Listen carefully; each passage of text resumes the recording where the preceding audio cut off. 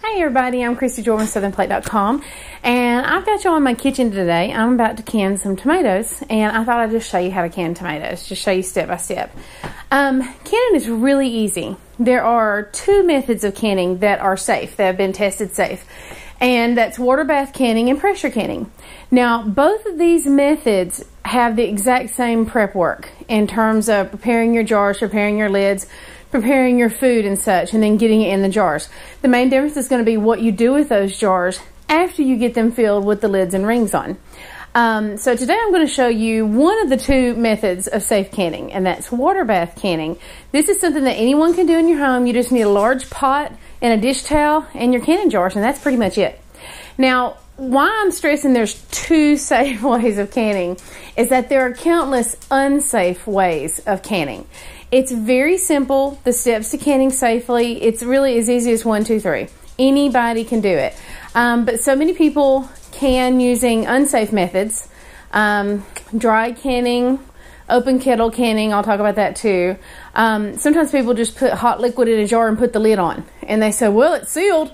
Well, being sealed does not mean it's safe. I can seal a lid on a jar. I can get a lid hot and put a hot liquid in the jar, and when I twist that lid down, that's going to create a vacuum and that's going to seal. But the contents are not safe. Why is this important? Well, there's a thing called botulism. And I laugh. It's no laughing matter. This is how you can end up killing your family. Literally. Canning is very easy. Seriously. Today I'm going to show you it's so simple.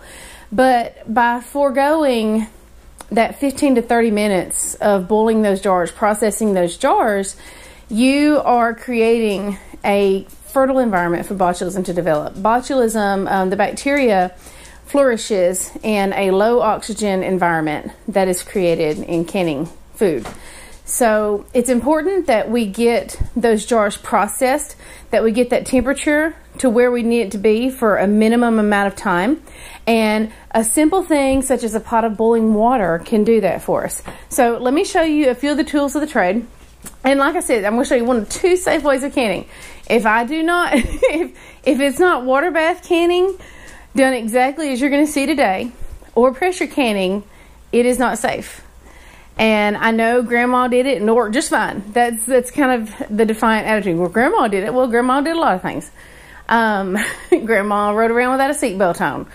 Grandma didn't have sewage in her house or clean water. She drank water out of a creek. You know, a lot of things that Grandma survived. We are not built with that hardy stuff. And some people didn't survive it. So let's talk to you a little bit about what we have today for safe canning. And this, seriously, if you've got a pot and you can boil water, you can safely can. So today, here's what I've got.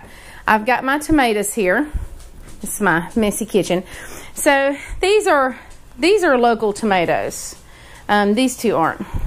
So I've got my tomatoes here. I've got, this is handy. You don't have to have this. This is a canning funnel. There's my dog, my cantaloupe. This is a canning funnel. It just makes it so nice because when you've got these jars, I'll try to get a jar out here. Okay. When you got your jars, this is a lid, this is a ring.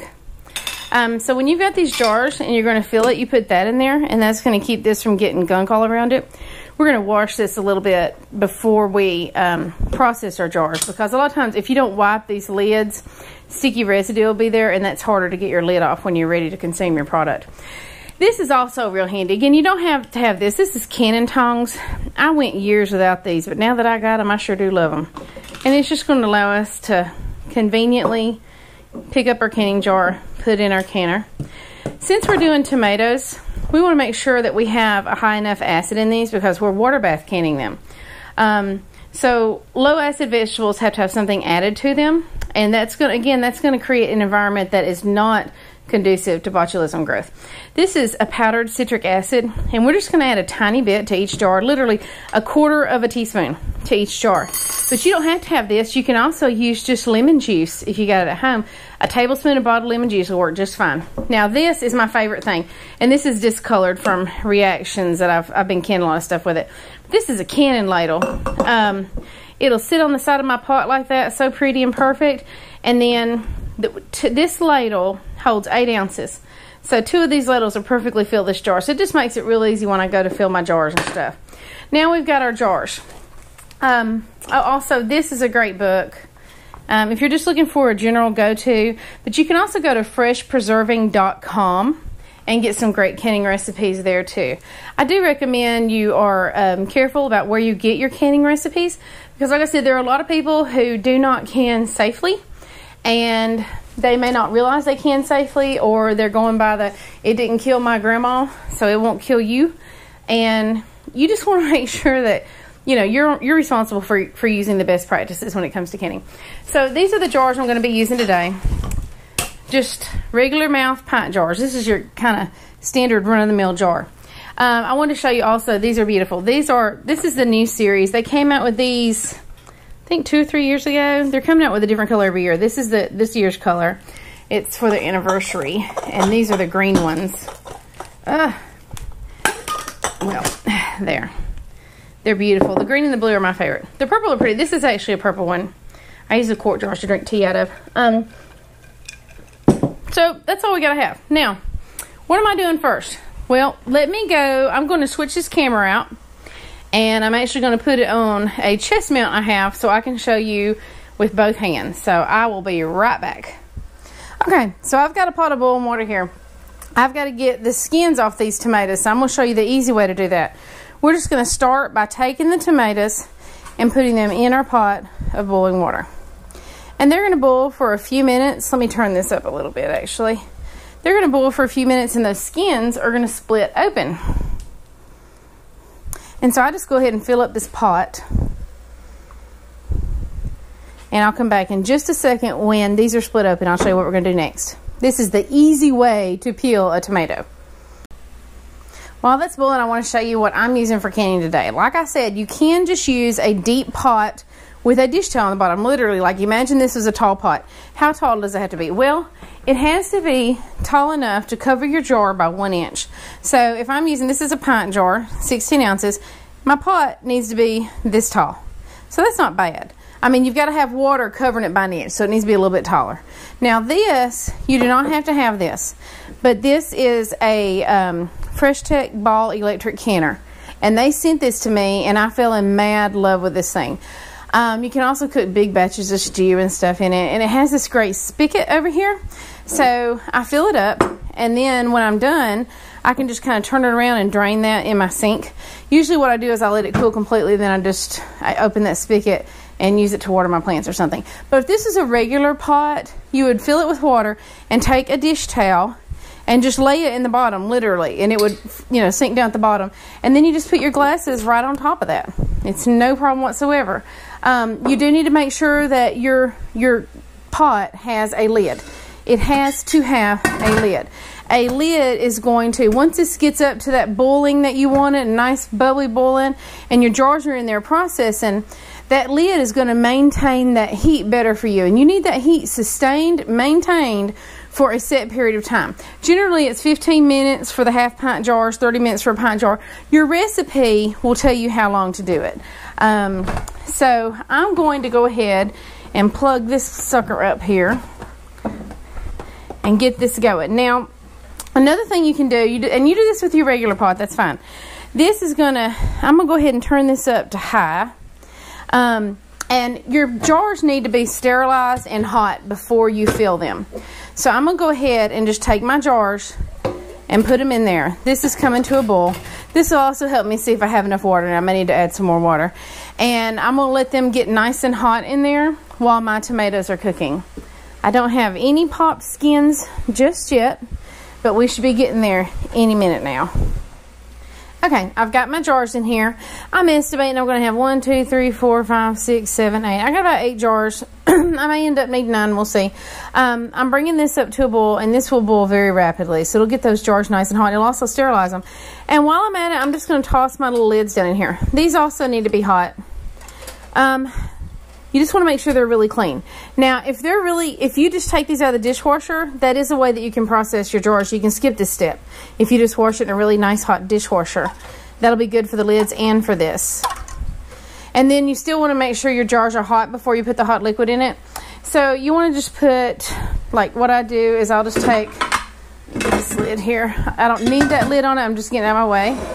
I'll take a towel and boil some water and put my jars here and just put a little water in each one to get them nice and hot, you know, before I put my hot liquid. I don't set them directly on a cold counter. Now, we've got one that's split here. You see this? See that skin split? So that's just going to be real easy to come off. These are starting to split open now. Here's another one that's split. You find one, then you start finding all of them in there. And this is the main reason why we do this boiling water. Oh, there's another one. It just makes it an easy way to get these. And you can also kind of beat them up a little. Sometimes you get a stubborn one and he just will not split. And you can just poke it a little and it'll split better for you. I got that one split there. I'm going to do this until I get all my tomatoes done. Let me pop a few more tomatoes in here. Okay. Now while we're doing that, I want to talk to you a little more about lids and rings. As I was saying, this is your ring. This is your lid. Now you're going to have both of these on here when you boil it. And you don't want this to be, I mean, you know how your husband sometimes does things like a vice grip and you can barely get open. It just needs to be finger tight. You know, see, that's fine. Where I can easily get it off, but, you know, kind of tight. But now when it comes time to storing these things, let me show you some of the things I've canned here lately. This is a little canning cabinet here. Let's see. You'll notice most of these I might have missed one or two. Let's see. Trying to get my camera to work. Okay, you'll notice most of these do not have the rings on them. They do not need to have the rings on them because this, look, this is some tomato relish. You see how strong that is? I'm going to have to pry that to get that open. I opened some salsa a while ago and it was all I could do to get the lid off. Now this is just some rice I put in here for storage. These are great for, and there's some dehydrated peaches up here. You know, some of these things are dry things that I just put in there. And no, I did not do dry canning. Dry canning is just a way to seal the lid. It doesn't, you know, I mean, you can vacuum seal or something if you want, but it really doesn't make a difference. Beans, or dried beans, are going to last 20, 25 years. I mean, they'll last a long time just in the jars. You notice these are all just kind of sitting on their own, single layer. I could save space if I tack these on top. But we don't want to do that. This is best practices for canning. And the reason why is the same reason why we don't want to leave our rings on. Because if something happens and this seal breaks and that ring is still on it, that jar might get warmer again and it might seal again. So now the insides have been compromised. The contents have been compromised and exposed to bacteria. Odorless, tasteless bacteria such as botulism, and I'm not aware of it because I had this lid on it and so it's sealed again. See, this way, if I can pick these jars up by this seal, I know this jar is safe. These are some black-eyed peas, dried black-eyed peas I canned. There's more black-eyed peas in the purple jar. And see, navy beans. I know these are safe because that seal is good. Now another thing, if I have this sitting on top of it and that seal opens or, you know, is compromised, with that pressure on it, that'll probably seal back too. So this is the safe way to do it. You can pick out anything out of my cabinet. If that seal is still good, this is all safe to eat. So there's some canning best practices. I usually save all of my rings. I'll just take them off and put them in a bag and put them in the garage until I need them again. Now also about these lids here, these are single use lids. A lot of people will tell you, you can use them multiple times. Oh, we use them multiple times, all this stuff. Well, you can do a lot of things. But they were not created with multiple use in mind, okay? Let me get them down here. So, that's not best practices. You know, if you're in a grid down scenario, where you've got a harvest coming in and you're trying to preserve it, you don't have electricity, you don't have access to canning lids and stuff, but you've got some canning lids that have been used once and you want to try them again. That's a different situation, okay? You can try it then. You're still taking a risk. But as long as stores are near us and you can get a dozen new lids in a box for like $2, there is no excuse for reusing those lids and compromising your family's health.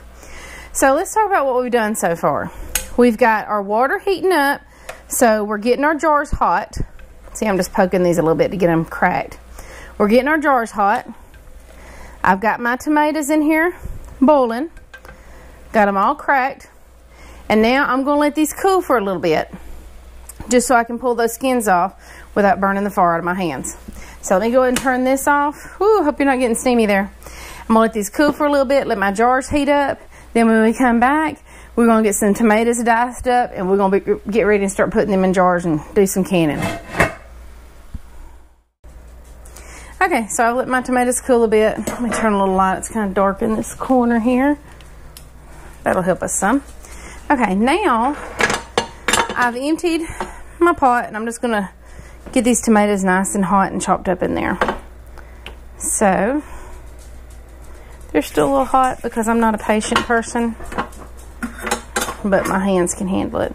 You see, I want to cut this little top off here. Ooh, hot. Okay, maybe I'm not as John Wayne as I'd like to be. Now, there's still a lot of tomato here, so I don't want to lose any of that. So I'll go and cut some of that off too and add that. It's going to go in my pot. And I'm going to keep doing this. You see how these skins just comes right off. Skin just comes off. So I'm going to keep doing this until I get all these done and the tomatoes into my pot here. Okay, I've got all my tomatoes done. This took me just a few minutes. This is actually, I've got them in a pot here. Turn some heat on. Let me turn it down a little. This is actually a tool used for chopping ground beef. So I am going to chop up these tomatoes a little bit. And what I'm going to do is I'm just going to kind of bring these just to a little boil. I just want them a little cooked so they're going to be nice and hot when they go in the jar. You can see some of these are riper than others. They're cutting easy. Some are being a little tough. So I'm just going to keep chopping these up, and I'm going to bring this to a boil. Chopped them up real good, and just like that, they're ready. I want to give them a nice boil again. I've also taken most of my jars and lids out. Take my last jar out so you can kind of see how I do that. Carefully drain it. Of course, boiling water is hot. We should all know that. Unfortunately, I'm laughing because it's sadly a lot of people don't. Common sense. You're responsible for your own common sense. Okay, I'm gonna get my scoop and my funnel and go over here, and we'll start with the first one. So I've got my nice boiling tomatoes, and this should fill my jar about halfway. There you go, look at that, perfect, halfway. Okay, so I want 2 of those.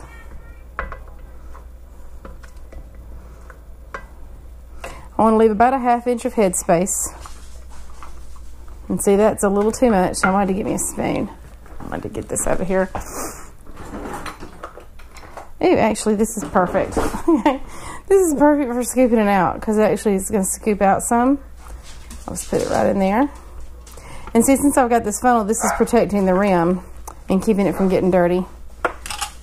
So now I'll move it over to here. And I'm probably going to end up with more canning jars than I need, but I'd rather have more than have fewer. I'm going to do a little scoop per each so I can go back and kind of even up the juice that's left, you know. That juice in there is just tomato juice. So that's going to, I want that in my recipes just as much as I do these fresh tomatoes. Okay. Let me turn this eye off here. I've got me a brand new stove, like top of the line. Literally, it's the latest model. I had to wait for them to actually start production of it to get it. It's a KitchenAid gas range. It's in my garage right now. It's probably going to be there for a couple of months. I won it in a blog conference, and they let me choose whichever one I wanted, so I chose gas because I want gas, but I haven't had gas hooked up to the house yet. So okay, get a little more tomatoes in some of these.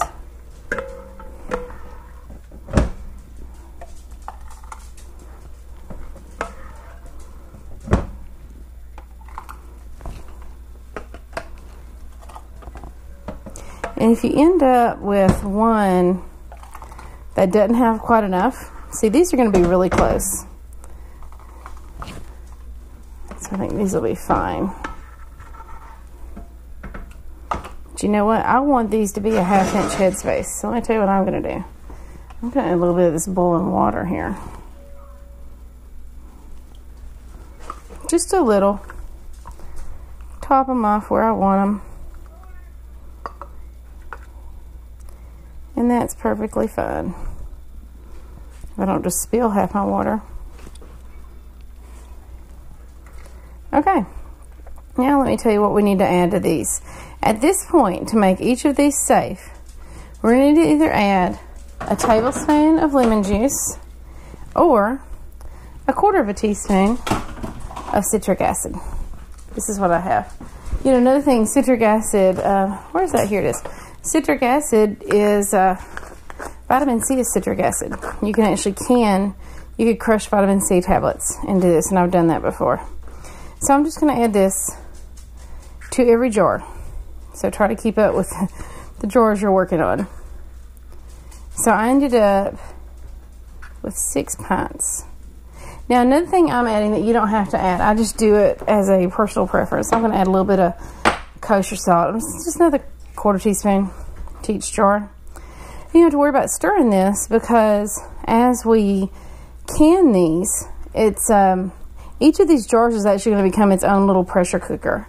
And so the contents are going to be bubbling and boiling and rolling around. So that'll get that mixed up in there good. So now let me show you another important step here. Hey Katie, I'm almost done. Okay, I'll be done in just a second. Okay, so I've got me a damp paper towel, and I'm gonna go around each lid and each rim. I'll go around all the lids first, then go around the rims. Okay, and like I said, this is so we don't have anything interfering with this seal, and also we don't want any stickiness around this rim. Because when we go to take our ring off, it's going to be sticky and nasty, and it's just, you know, we just want it to be clean. So, put one of these on each one. I'm just drying it off a little, patting it dry. Now, they do make rings like this that are meant for multiple uses. One of the brand names is Tadler lids, and they're much more expensive. I think they're more readily available overseas than they are here. So now, I need to get my rings. And we'll put these on.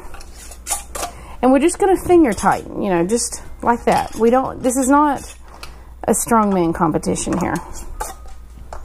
Okay.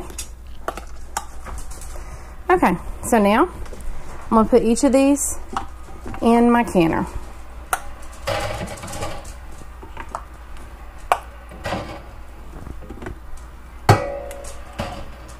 Okay, I've got my jars in here, and I brought this up. It's getting to a boil now.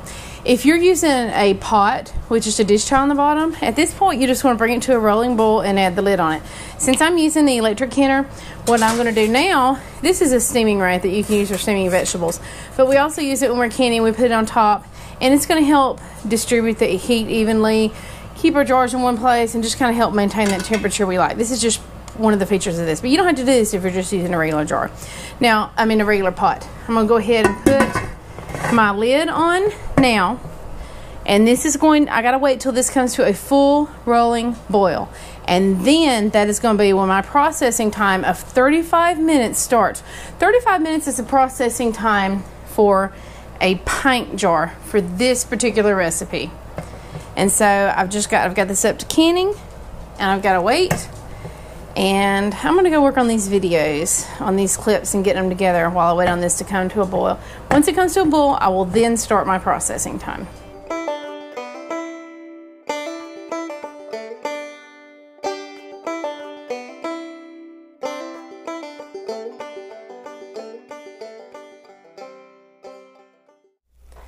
Okay, we're back.